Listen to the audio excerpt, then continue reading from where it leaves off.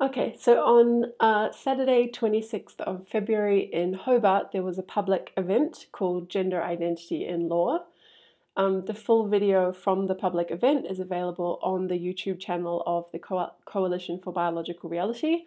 The sound quality is great, but the image resolution is quite low, and in particular, you can't really see some of the detail on the slides. So this is the same talk, but just re-recorded, hopefully with a slightly better image resolution. Okay, so gender identity propaganda. My starting point for thinking about gender identity propaganda was reading two books, Kajsa Eckes-Ekman's book, Being and Being Bought, and Gail Dines' Pornland.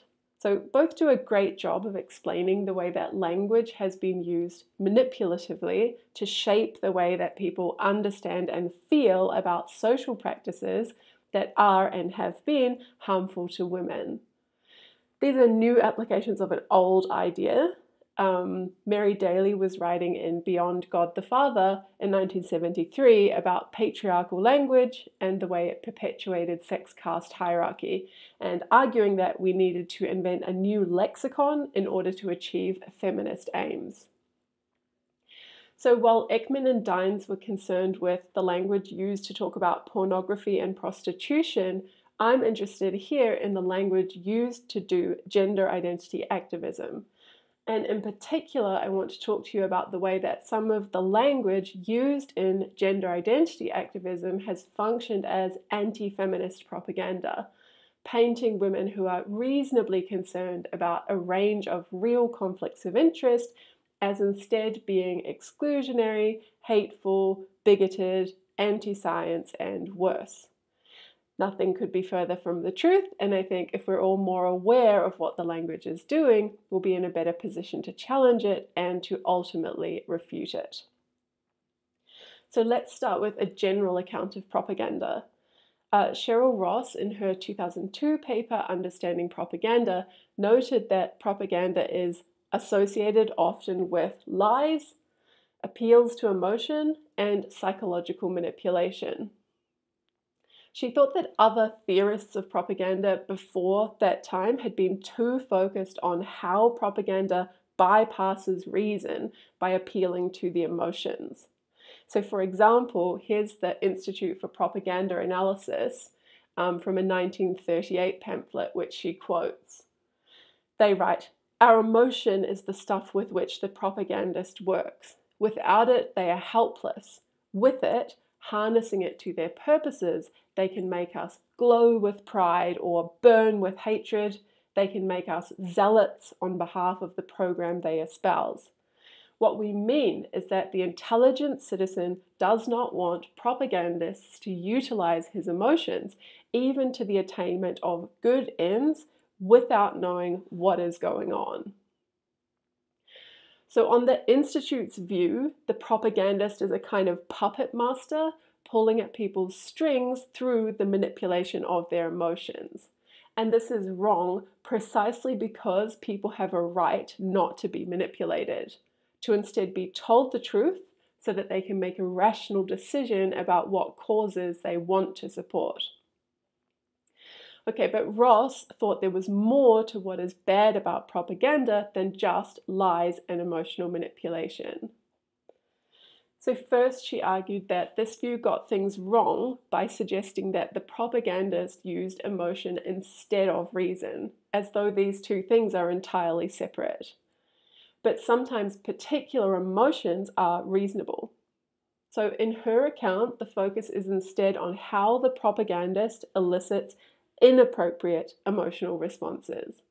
So the propagandist might lie that some state of affairs happened, and people might have an emotional reaction that would have been appropriate had that thing actually happened. The problem then is not the emotions, it's the lie.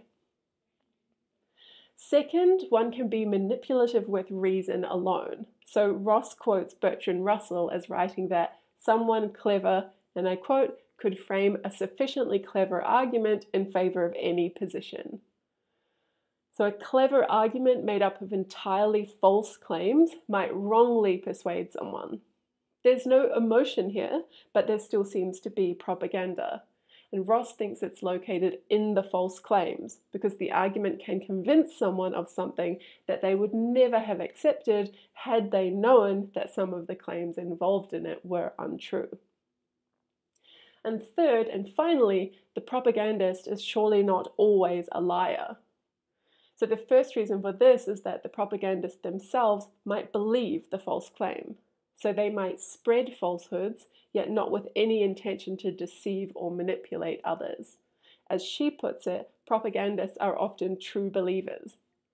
And the second is that lying can be counterproductive to their cause. If the lies are discovered, this can put the propagandist's credibility into question. So what's a better, more expansive account of propaganda that doesn't have these problems? On Ross's account, what's of central importance is that there is some defect in the claims that are made by the propagandist. So they might make false claims, use bad arguments, deploy flawed concepts, or rely on unfair or unreasonable moral rules. So in sum, on Ross's view, on Ross's view, propaganda is an epistemically, which means to do with knowledge or belief, an epistemically defective message used with the intention to persuade a socially significant group of people on behalf of a political institution, organization, or cause. And one example of propaganda that she gives in the paper comes from a 1990 US Senate campaign in which an African American candidate was running against the incumbent, a white candidate. The white candidate ran an ad showing a pair of white male hands, these are the hands from the actual ad, crumpling up a rejection letter with the voiceover, "You needed that job and you were the best qualified, but they had to give it to a minority because of a racial quota. Is that really fair?" The African American candidate was on the record as opposing racial quotas. The ad falsely claimed that he supported them and that the white candidate, in contrast, opposed them. The white candidate was re-elected, and the ad was believed to be crucial to his success. Okay, so now we're in a position to look at where specifically anti-feminist propaganda shows up in gender identity activism. Let's start with a couple of dramatic examples that I think illustrate Ross's point about it not being emotions per se, but inappropriate emotional responses that are relevant to propaganda. So first examples, razor blades hidden under stickers. So as Joe Bartosh reported for Lesbian and Gay News last year, the Northern Irish LGBT charity, the Rainbow Project, tweeted out this message: "We have been made aware of transphobic stickers being put up around Belfast. Please take a pic and report this directly to ourselves. Try to remove them safely, but use a tool to do so, as we have been made aware of razor blades being placed behind them." The Lord Mayor of Belfast retweeted this, and as Bartosh puts it, outrage flared on social media. There has been no evidence provided of such razor blades in fact existing, and a spokeswoman from a gender-critical organization contacted the police to ask whether there had been any reports of razor blades under stickers, which there had not. If gender-critical feminists had been going around putting razor blades under stickers, of course it would be appropriate to have a strong emotional reaction to that. Causing people to get their fingers sliced open merely for trying to remove political messaging is repugnant. So this idea that there are razor blades under gender-critical stickers is false information disseminated by gender identity activists in order to elicit what would be an appropriate emotional response to correct information. That emotional response, outrage against gender-critical feminists, helps to bring supporters to the gender identity activists' side and to strengthen commitment from people who are already allied with that side. Second dramatic example, comparisons to genocide. So here's a little bit from an article by a philosopher, Mark Lance, writing for Inside Higher Ed in 2019. So it starts in 1702, the New England Puritan Cotton Mather, and skip down a little bit, asserted that the heathen savages that Europeans had met here were probably put here by the devil, likely lacked souls, were more akin to beasts than humans, and absolutely must be at least converted, and if not removed, i.e. killed. Skip a little further ahead again. At the dawn of the 18th century, as a mass influx of Europeans are launching one of the largest campaigns of ethnic cleansing and genocide in human history, these remarks are violence. They are an endorsement of genocide and played a very real role in facilitating it. Next paragraph. Recently, a small but highly visible group of scholars has taken to arguing against the growing acceptance of the gender self-identifications of trans people, insisting that trans women are really men, trans men really women, trans lesbians really heterosexual men, and so forth, and often explicitly presenting these arguments as support for legal efforts to restrict trans folks' access to public spaces. Lance doesn't come right out and say that gender-critical views are genocidal. He slightly backs off that claim by saying, and I quote, "I do not suggest that the current situation around TERF philosophers is as grim as the genocide of Native Americans." Obviously, that's down here, obviously there are differences of quantity and some of content between what happened to Native Americans in the 1700s and what's occurring in academe today. Okay, thanks, Mark. That's very generous of you. The difference of quantity and content, of course, being that Mather was literally advocating for the killing of Indigenous people if they couldn't be converted to Puritanism, while gender-critical feminists are advocating for the maintenance of sex-segregated spaces on the grounds that sex and gender identity are not the same thing. Again, this is a mobilizing of emotion, here outrage, anger, and disgust at racism, imperialism, and violence. And these emotions are appropriate to genocide, but they're entirely inappropriate to gender-critical feminism. So the analogy itself is propagandistic. This move also takes a slightly different form in the accusation that in questioning gender identity, gender-critical feminists are denying a person's existence, which tends to slide into wanting/wishing for there not to exist, which is sort of like wanting a trans genocide. So this tweet was just the top result a couple of days ago when I entered genocide plus trans into the search bar on Twitter. And what it's talking about is a state government move in Texas to prevent the surgical transitioning of children. So this slide from a precautionary approach to identity claims to an accusation of genocide is underpinned by an incredibly implausible philosophical claim. It's something like, my specific gender identity is so important to my sense of self that were I not to have it, then I would not be who I am. This self would cease to exist and some other self would exist instead. So if you cause me not to have this gender identity, then you cause me not to exist. Of course, the embodied person with most of the properties they had before is still standing right in front of you and no violence has been done.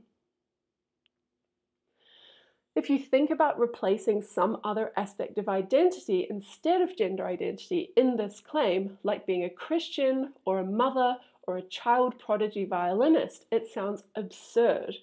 Of course, you, this person, could have become an atheist instead of a Christian, or decided not to have children instead of becoming a mother, or given up the violin early on in favor of taking up a team sport, or something else.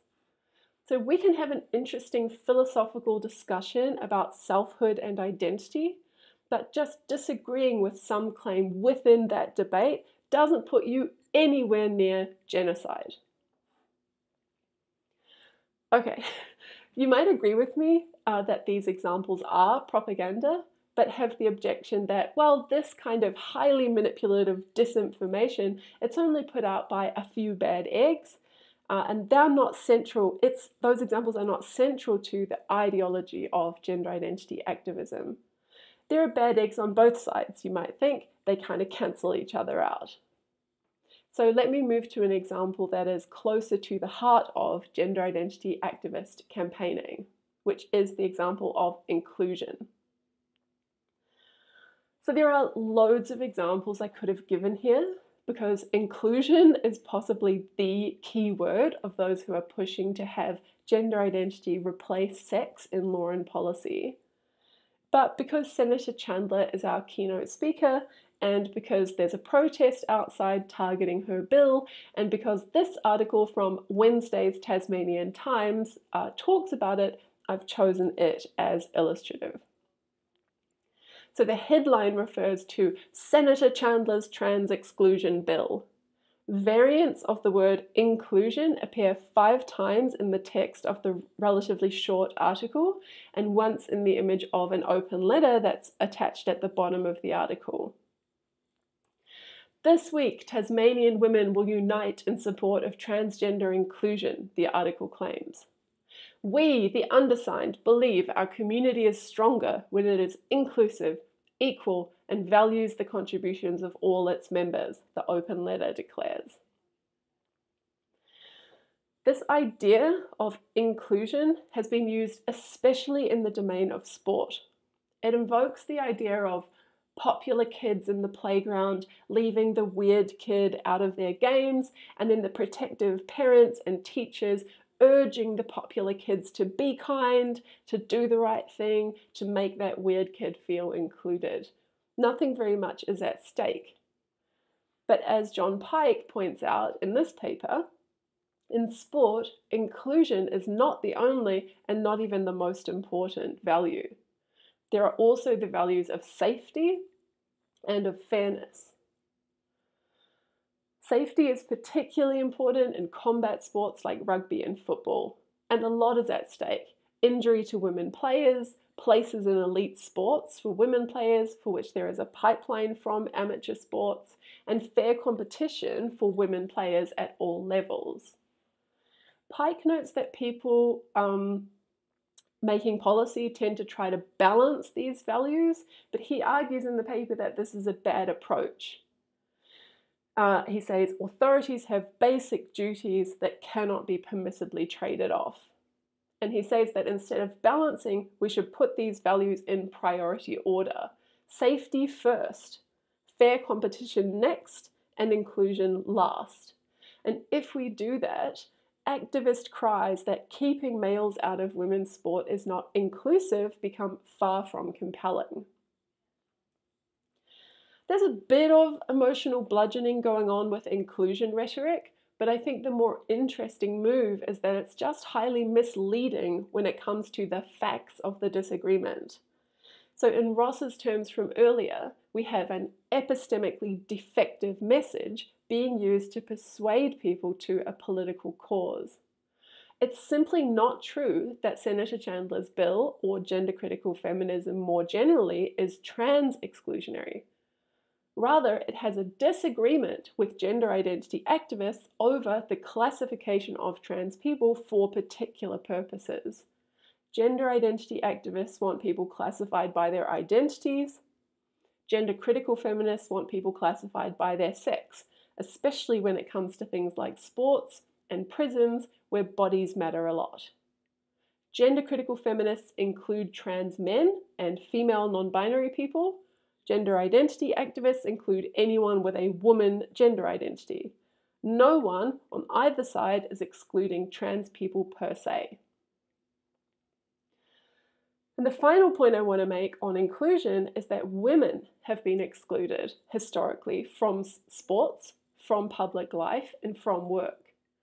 Part of the project of working on women's full inclusion involves taking special steps to encourage more women into areas where they have historically been excluded.